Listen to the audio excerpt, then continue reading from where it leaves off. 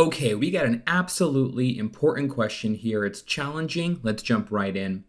A 2-year-old boy is brought to the pediatrician due to poor weight gain and easy fatigability. His mother states that the patient barely engages in any physical activity as he becomes short of breath easily. Prenatal and birth histories are insignificant. Past medical history includes a few episodes of upper respiratory tract infections that were treated successfully. The patient is in the 10th percentile for weight and 40th percentile for height. His heart rate is 122 beats per minute and respirations are 32 per minute. Cardiac auscultation reveals clear lung sounds and a grade 2 out of 6 holosystolic murmur heard loudest at the left lower sternal border. The rest of the physical examination is negative for clubbing, cyanosis, and peripheral edema. Which of the following is the most likely diagnosis in this patient? Answer choice A, patent ductus arteriosus. Answer choice B, atrial-septal defect. Answer choice C, ventricular septal defect. Answer choice D, coarctation of the aorta. And answer choice E, tetralogy of Fallot. Now take a moment to come to your own answer before we go through it together.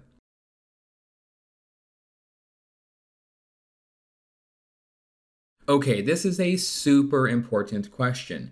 The question stem has a lot of information, there are some complex physical exam findings, and this is bread and butter for step 2, so let's really focus in.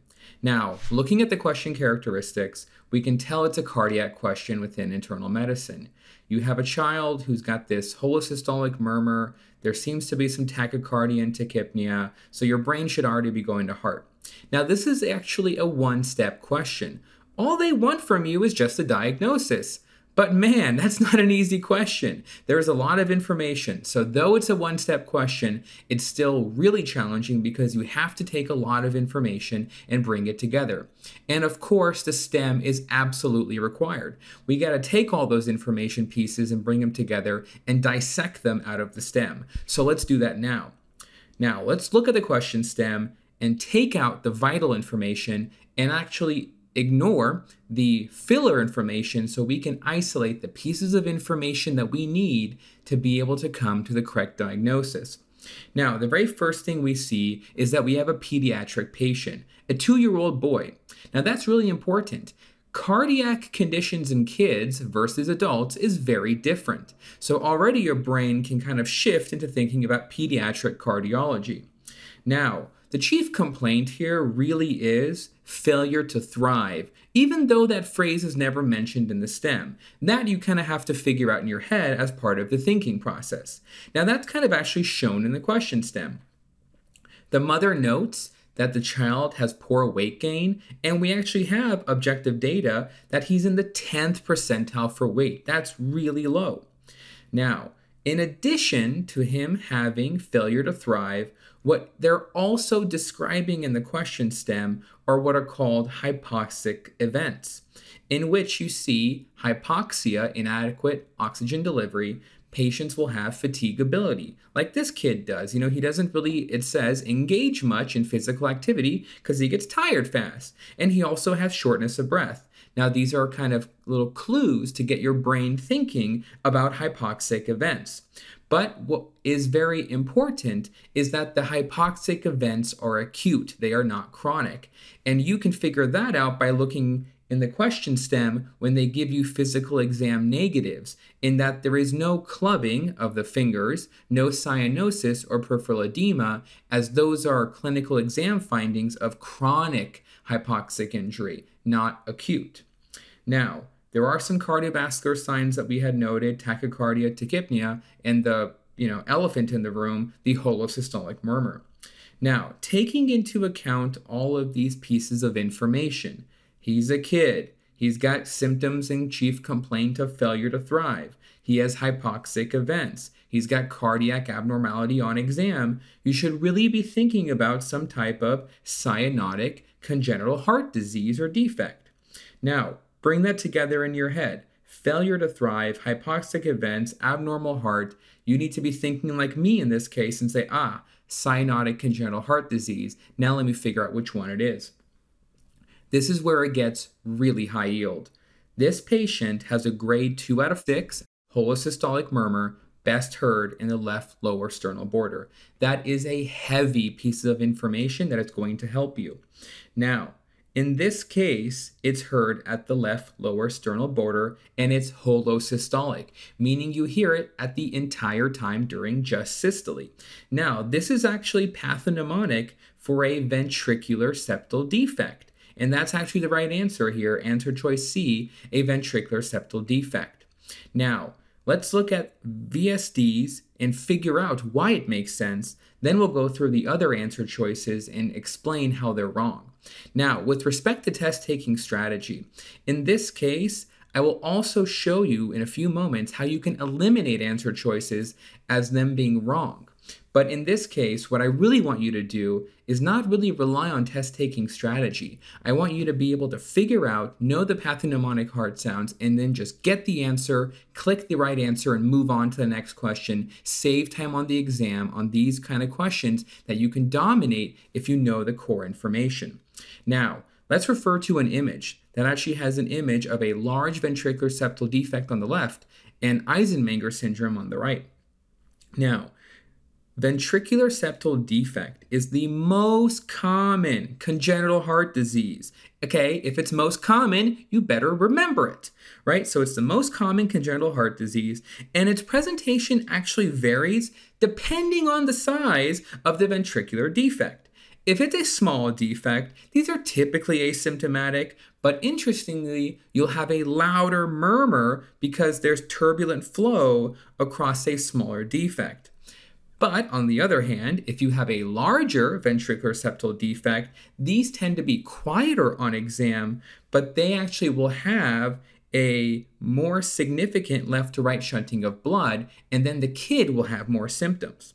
Now, given the clinical kind of story we have here in the stem, we can see that this kid likely has a large ventricular septal defect. Now, how can you diagnose that? Well, cardiac auscultation is step 1. Looking at symptoms is kind of their step 2. But really what you need to do is to do a transthoracic echocardiogram to actually be able to determine the ventricular septal defect. And then there's 2 ways where you can see it. One, you can put flow on and see the flow going between the shunt, or you can do a bubble study to also show the bubbles going across, which shows the ventricular septal defect. Now, large ventricular septal defects, like this kid in our question has, actually leads to a significant left to right shunt that can result in pulmonary overcirculation, pulmonary hypertension, growth failure, and congestive heart failure, which is what this kid's starting to get since he's got some respiratory distress and easy fatigability. These are signs of congestive heart failure. Now, if you have a ventricular septal defect, you will have shunting of blood from the left to the right side. And that's because the left ventricle is stronger, the muscle is bigger, and it's going to be pumping blood out of the aorta. The left ventricle has higher pressure than the right. So if you have a ventricular septal defect, look at the image here, blood's going to go from the left ventricle to the right. Now, in a chronic state, when you have persistent left to right shunting because you didn't repair this ventricular septal defect, you're going to develop chronic pulmonary hypertension, and then you'll actually have reversal of the blood flow in which it'll go from right to left because all that pressure over time caused the right ventricle to become stronger and have a bigger muscle and hypertrophy, and then the actual flow will reverse. Once this happens, it is named Eisenmenger syndrome. Absolutely high yield, you know that. That's basic. Memorize it. And then when patients have Eisenmenger syndrome, they develop cyanosis, clubbing, and dyspnea. Now, what's interesting, also very high yield, memorize this. Patients that have a large ventricular septal defect are actually at an increased risk of infectious carditis. That could be another question on the exam, very likely, very high yield, memorize it. Now, when do you treat a ventricular septal defect? And the answer is not always. Now, it really depends on the size and the severity of symptoms. Small defects actually usually close spontaneously and don't require treatment, so you don't always got to go in there mucking around. Large defects, though, generally do require a combo treatment therapy, in which you need to give medications such as like diuretics to treat the heart failure, and you usually need to do some kind of closure of the ventricular septal defect, usually surgical or transcatheter, because you want to do that before the kid develops Eisenmenger syndrome. Now, let's go back to the question answers to see how we could have eliminated other ones if you did not know the pathognomonic cardiac auscultation sign for ventricular septal defect. Now, look at option A, a patent ductus arteriosus. Now, this is most commonly seen in patients who are born premature, and they will have a cyanotic congenital heart disease. Well, this kid wasn't born premature, but more importantly, the heart sound that you will need to know for patent ductus arteriosus is a continuous murmur heard best in the left intraclavicular area. And that would be very pathognomonic for a patent ductus arteriosus. A continuous murmur, some people even say a continuous machine-like murmur heard best in the left infraclavicular area. That means below the clavicle. Now, look at option B. So, you could have eliminated A because, well, that's not the heart sound that we're hearing. We have a holosystolic, not a continuous murmur. And it's also in the wrong part of the chest.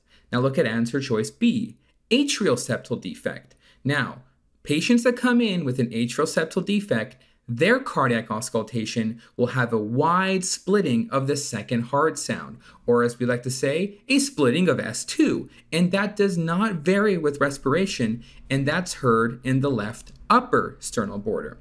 Now, a large atrial septal defect can eventually result in pulmonary hypertension and Eisenmenger syndrome, but again, that's not the correct auscultation. A splitting S2 was not described, so we can eliminate this as well. Now, look at answer choice D, coarctation of the aorta. Now, that's very classically seen with Turner syndrome, and it can result in hypertension of the upper extremities and hypotension of the lower extremities. And the very important thing to know is that physical exam can reveal brachial femoral delay. Now, there is no cardiac auscultation pathognomonic sign. It's more the brachiofemoral delay that you have to memorize. So you could have deleted this one again because this kid doesn't sound like they have Turner's, and there is a auscultation pathognomonic finding which we would not see in coarctation of the aorta. And the last one, answer choice E, which is tetralogy of Fallot. Now this is the most common cyanotic congenital heart disease, and it's characterized, and you got to memorize this, right ventricular outflow obstruction, right ventricular hypertrophy, overriding aorta, and a ventricular septal defect. Now, the murmur of the tetralogy of Fallot is typically a crescendo, decrescendo, harsh systolic murmur best heard over the left upper sternal border. Now, though there is a ventricular septal defect here, we don't hear the other signs that are being described for tetralogy of Fallot, which is decrescendo, harsh systolic murmur. Instead, we have a holosystolic murmur. So based on just knowing the very high yield cardiac auscultation sounds for the different defects of the heart, you could have quickly eliminated patent ductus arteriosus, atrial septal defect, coarctation, tetralogy of Fallot, and landed straight into ventricular septal defect. Also, don't feel like, oh my God, if I don't know them all, what am I going to do on test day? If you know some, at least you can eliminate some and be left with something that's much more narrow. So try to learn all the cardiac heart sounds the best that you can. Now let's discuss some high-yield facts regarding some other topics that are relevant to this question. First thing, failure to thrive. Now, by definition, failure to thrive means insufficient weight gain in a child, and that can be due to insufficient calorie intake, malabsorption, and increased metabolic demand. Now, it's most common in children with congenital heart disease. It can be due to a multitude of the various mechanisms we just mentioned, but most strongly, it's actually due to insufficient calorie intake because they can't feed and they get fatigued during feeding, so they don't get enough calories. Often Parents will say the child will turn blue, they look out of breath, so they don't actually feed that much at the breast, so they get malnutrition. Now, the treatment here is treat the underlying condition, you'll fix the failure to thrive. Now, again, ventricular septal defect, what we talked about here extensively so far, that's the most common congenital heart defect. The incidence is about 2 to 6 out of 1,000 births. You have incomplete fusion of the ventricular septum. You'll have a left to right shunt. Usually these are asymptomatic at birth, so the kid comes out normal, no one's worried. And then you start to have some symptom development in infancy, and the pathognomonic sound you have to know is a holosystolic murmur, and most commonly heard best at the left lower sternal border. And really the treatment here, like we discussed, depends on the size of the defect. If it's small and asymptomatic, it'll usually close on its own. And if it's larger, you may have to give medications, well, you probably will, and you'll probably throw in a surgery as well. Now, the other really high yield topic here is Eisenmenger syndrome. This is when you have a left to right shunt, and over time, you actually have reversal of the shunt to have a right to left shunt. Now, cyanosis is the main element because the low oxygen blood in the right ventricle is coming over to the left and then going out the aorta. So you're actually making cyanosis a physiological reality. And typically that's associated with the septal defect, of course, and there is an increased risk of pulmonary hypertension. Now, the incidence is actually decreasing due to more screening that is occurring. And this is actually irreversible, unfortunately. Once that right ventricle gets hypertrophied, there isn't really much for us to do. And a heart-lung or lung-only transplant really is the only treatment option.